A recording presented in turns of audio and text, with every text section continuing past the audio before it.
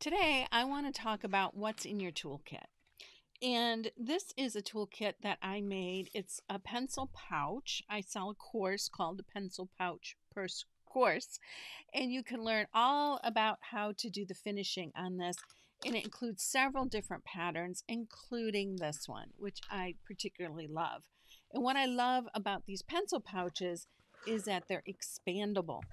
So you can put a lot of stuff in here. And what I love about it then is once it's packed full, it actually sits up. Now, if you are making this as a purse and you add a handle to it, this is actually large enough for a small bottle of water. You just got to find a bottle that fits in that particular size, and those little mini bottles will fit really well. You can still put your phone, a lipstick, tissues, whatever else it has to do. But for a toolkit, let's look at what I put into my toolkit. Okay, so here on the back, let's start with the pockets. This little particular area right here, I reserve for my room key. Yes, I am known for misplacing my room key during a trip. It seems to happen almost every single time. And in my defense, it's usually because I'm excited about something. I go back to my room. I let myself in. I put it on the dresser. I get whatever it is and I head out the door. The door clicks and I realized I locked my room key in the room.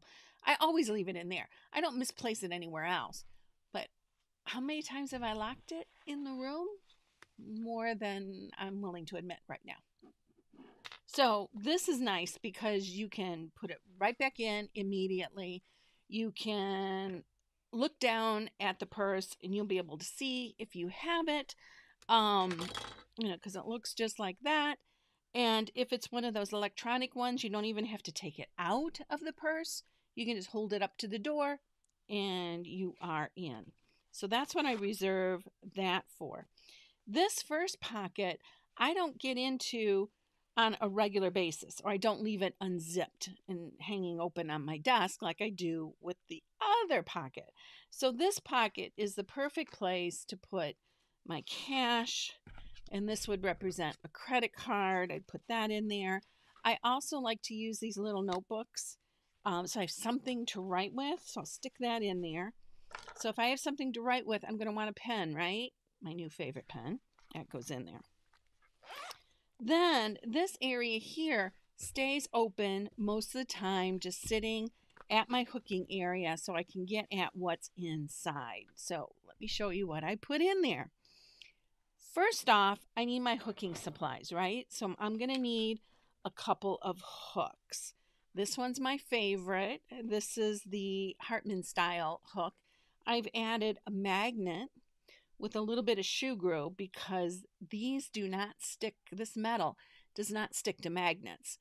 If I don't have that here, it's going to roll off of my frame every time I use it. And the way I decided the position on it is simply like this. It's where my fingers aren't. And I don't even notice it when I'm hooking. It works perfect for me. So find a position that works for you, and you can turn your brass hooks into one that will stick to magnets. This is one that was repaired with shoe glue.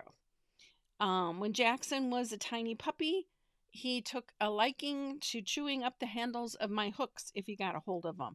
And this one was pretty much gone. So anytime I open up a package of shoe glue and I've got a tiny bit left over, I smear it on a hook that's been chewed up. And this one's getting close where it's almost needs some attention to bring it into shape, but there's a couple little hollow spots still right here that need to be filled in.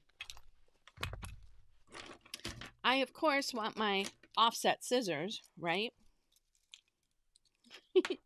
And offset scissors are called offset because they break this way. They don't break the other way. So when you are cutting, the cutting part is flat against your hooking. Oh, let me do it this way. It's flat against your hooking, right? But there's clearance for your fingers, so you can get it very level. I had lost the cover that I had for it to protect myself when I'm digging in this bag and to protect the tip of my scissors. So I made one out of shoe glue, and it sticks very, very well. It's simple, easy to slide it in, slide it out, and it's my favorite color. So you can't beat that, right? Then once you have that, I guess the next important might be your markers. So a Sharpie marker to make any kind of noting on your pattern. Just a note that this is a regular Sharpie permanent. This is not the marker I would use on my rug hooking. This is the marker that you want to use. You want it to say industrial or Sharpie Pro, and it always has this fine tip on it.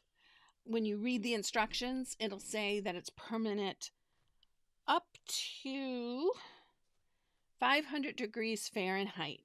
So when we take that steam iron and we put it on our rug, that ink is going to stay permanent. This other marker, not going to stay permanent when we apply the steam iron. So I don't want that anywhere near my hooking. As far as other writing utensils go, I like a Sharpie marker in silver in case I need to do a value study. Most rug hooking events take place in a hotel, and there is usually a copy machine available at the front desk. So if I need to work up a value study, here's my gray. If not, here's a pencil that I need to do. Or if I need to draw a line in a backing, there's the pencil for doing that. I also like to bring a marker in my favorite color. This has nothing to do with rug hooking. This has to do with my bullet journal practice, and I like to have a colored accent with me. This one just happens to be my absolute favorite color, so that goes with me. In addition to that, also for bullet journaling, I'm going to have some repositionable tape. Mainly, this turns any piece of paper into basically a Post-it note, and I can stick it into my journal and then take it back out. I can make it permanent with permanent tape when I get home, but while I'm traveling, I like to have the repositionable. I also like to have a little bit of liquid paper with me so that I could fix something in my journal. Next, let's talk about this little guy. You might not know what this is. This is called a Burling Iron. And a Burling Iron is basically a pair of tweezers, but it's a pair of tweezers on steroids. These are powerful. Now, the ones that are not the name brand don't tend to work as good. So if you've gotten a cheapy one that was not a Chandler's, then you'll think, why the big deal? This is what you need to use to pull up those little tails and to make those adjustments. It will grab very securely, like it's got a hold of my fingernail. Try doing this with your pair of tweezers. Chances are it's not going to hang on to your nail. This one does. If you need to get splinters out, it's also great for that. Nice protective cover using shoe glue, the same thing that I fixed the hook with. If you want to learn more about shoe glue, I'm including a link below. And then, because my nails often get messed up, I love these little glass nail files. They come in their own protective case. They're easy to open. They're relatively cheap. I'll put a link in for that also. And because I might get a headache, there's my Tylenol. I don't have to take a break. I don't have to go back to the room. It's right there. And of course, every girl needs her lipstick, right? One of those goes in. What else? A little bit of breath spray. I love this. And my finishing tool. You can get these free with any order. Simply just add it to your cart. And if you can't find it, put it in the notes and I'll be sure to throw it in for you. It's really just a little piece of cardboard, but it measures that magical 1.25 inches, and I don't have to read a ruler. Maybe I'll get my project done during rug camp. Who knows? The other thing is a needle case. And this one, I don't know where I got it, but it's a nice long one. That's what you want to look for. And it's got to be long enough to hold your longest needles. And most of my needles, my regular sewing needles, are relatively short, but my finishing needles are longer. And I want to be able to put those in here and close it and keep them secure. So it's got to be at least long enough for those. And these are doll needles, DOLL. I'll put an Amazon link in the bottom below for that too. And we'll keep them securely in there so they don't go anywhere. You might also want your name badge. Love this little name badge. Anything will work, but this one's nice and heavy duty. Most rug camps will give you a name badge, but just in case they don't, think about your fellow rug hooker. How hard is it to remember people's names? Wouldn't you be grateful if everybody wore their own name badge?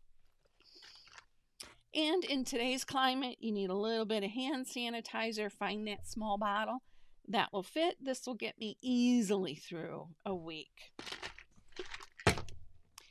And I'm not sure why this was in there, but it was. I'm going to keep it in there because it doesn't take up any space, and who knows when you need a zip tie.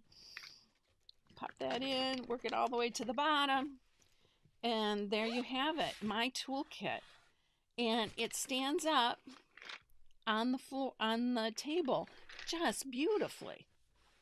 So I absolutely love how this works. And when I'm in rug camp, I can zip it open, and there I have access to everything inside. Easy peasy. Now, what have I forgotten? What is in your toolkit that's not in mine? Add it to the comments below. Thanks for watching. I'll see you all soon.